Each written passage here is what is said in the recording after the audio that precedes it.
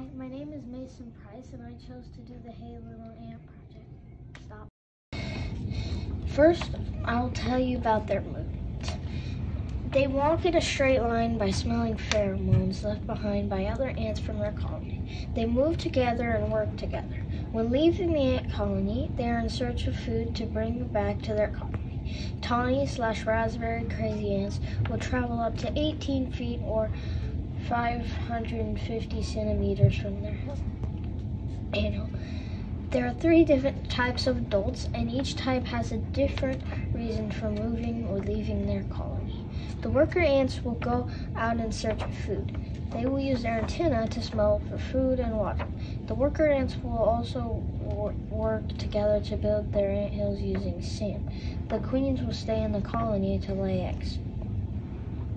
Next, I'll tell you about the lifespan. The worker ants in the colony can live between 76 to 84 days. The queen ants will live for several years. Their colony can have multiple egg-laying ones. Now I'll tell you about their food. Tawny crazy ants are omnivores and will eat almost anything. Their diet includes keeping aphids as pets for the honeydew they produce, sweet parts of plants, fruits, honey from bees, small insects, and small mammals. Now I'll tell you about their behavior. Tawny crazy ants get their name from their crazy behavior.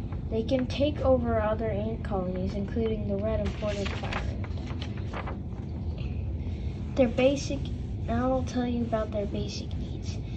Tawny crazy ants need food, water, and air, and shelter to live in order to survive.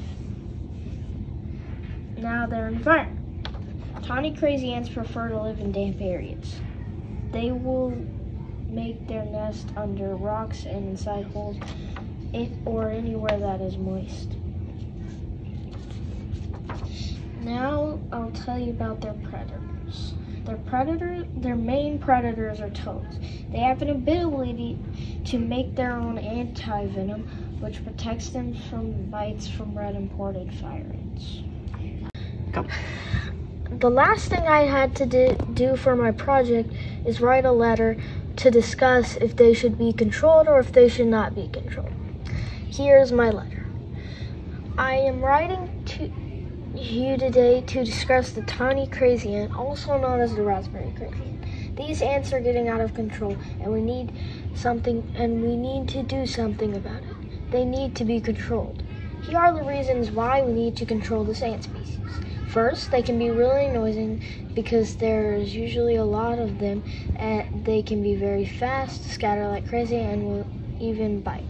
That's where they got the name.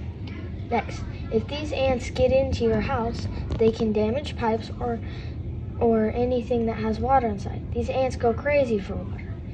If you think that damaging pipes is bad, wait until I tell you how much these guys ruin electrical wires. No wire is safe around these guys. The last and most important reason is they are invasive species. This means they aren't from here and they damage the local environment. Please consider controlling this species of ant. A concerned citizen, Mason Price. Thank you for listening.